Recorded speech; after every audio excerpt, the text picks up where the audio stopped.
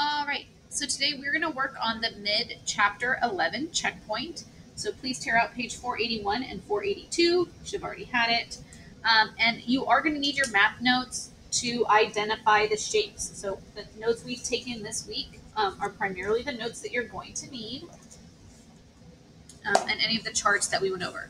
A closed plane figure with all sides congruent and all angles congruent is called a, and our options are congruent, which means same, and in our notes,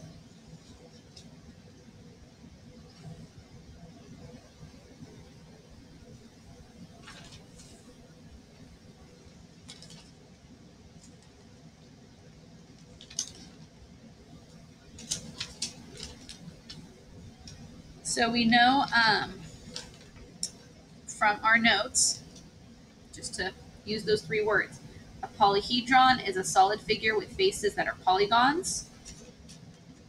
A polygon is a closed plane shaped figure. And congruent, all sides are congruent, meaning the same. All right, so a closed plane figure. So it's a plane figure. So I know that means it's a regular polygon.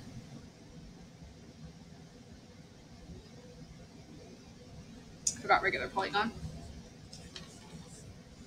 Right here, regular, all sides are congruent. Line segments that have same length or angles that have the same measure are congruent. So same or same is congruent. For each polygon, name whether it's a regular polygon or not a regular polygon. This one tick mark on each side means they're all the same. One tick mark for the angles means they are all the same. So this is a regular polygon. And just for extras, let's see which polygon it is. 1, 2, 3, 4, 5, 6. So a six-sided polygon is called a hexagon.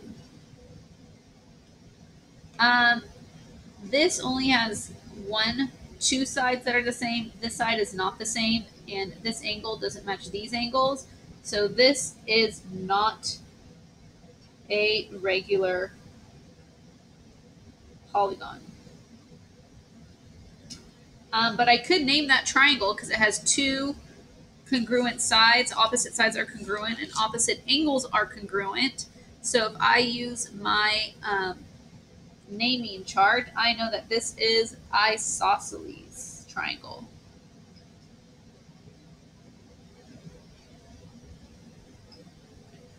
And we can't say whether it's acute, right, or obtuse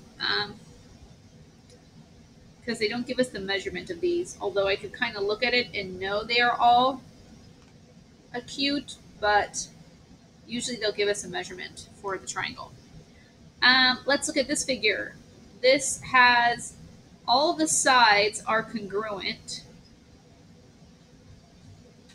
but all the angles are congruent. All the angles are not congruent because these angles match, these two angles match, but they're different from those. So this is not a regular polygon.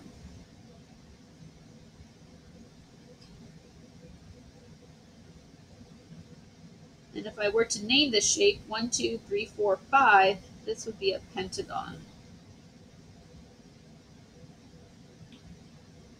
Identify each triangle.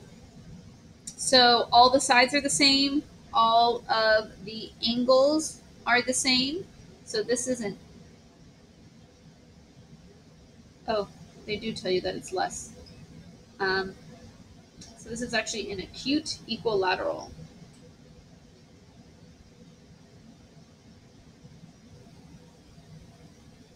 My note's equilateral because all the sides are the same. And equilateral triangles, all the angles are the same length, which means they're all 60 degrees, which is less than 90. This little mark tells me it's a right angle. And I only have two sides that are equal, and I have opposite angles equal, which means it's isosceles.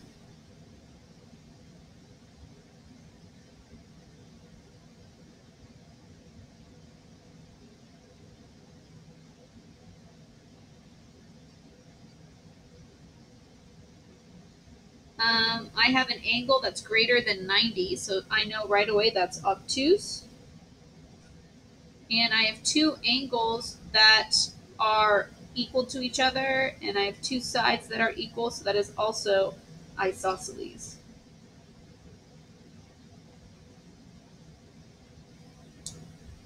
Classify the quadrilaterals. So 1, 2, 3, 4.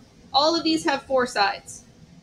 So automatically, I'm just going to write quadrilateral on all of them because they all are going to get the name quadrilateral.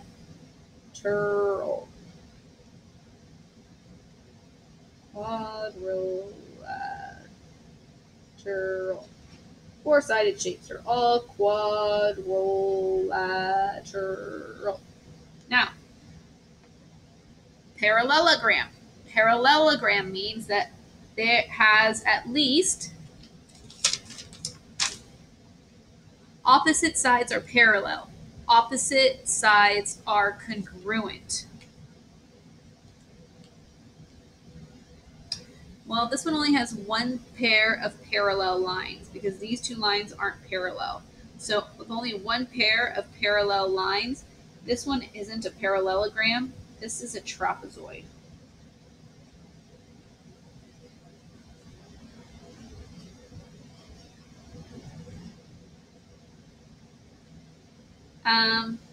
So this one's done. Once you get trapezoid and quadrilateral, those are the only names you're getting.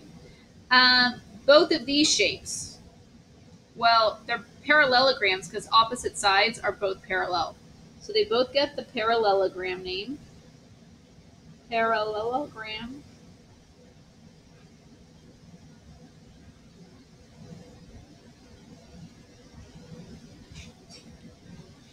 A rectangle is four right angles. Four right angles. And two pairs of perpendicular lines. Perpendicular means they make intersection points. So both of these are rectangles.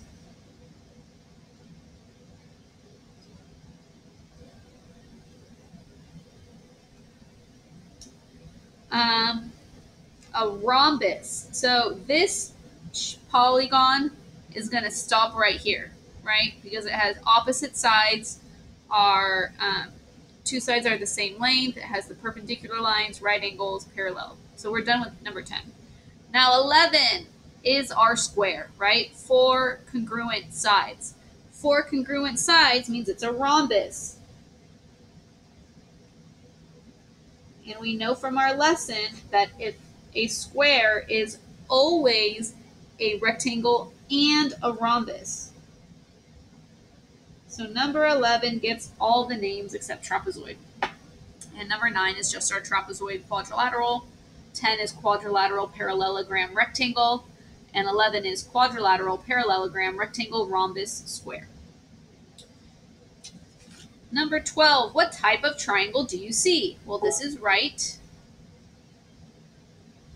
It's a right angle, and it has two congruent sides, or one pair of congruent sides, or two sides that are equal, which are shown by the tick line, so that's isosceles.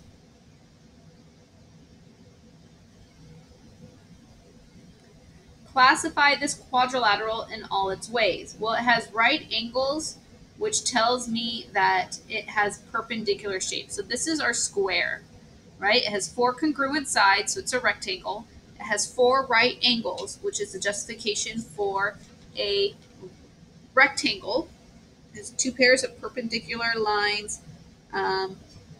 This line is parallel with this line. This line is parallel with this line. It has four sides, so it gets all of our names. It's a quadrilateral. It's a parallelogram. It's a rectangle. It's a rhombus because it has four congruent sides. And it's a square because it's a rectangle and a rhombus. Classify this solid shape. So we know it's a polyhedron, right? So what kind of polyhedron is this? It has a rectangle face and rectangles on the sides and the bases. So this is a rectangular prism.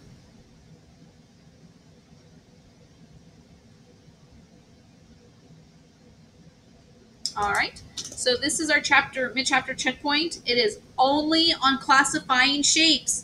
So please have your notes out, have your charts available so that you can use your notes as a resource. All right. Good luck, 5th grade.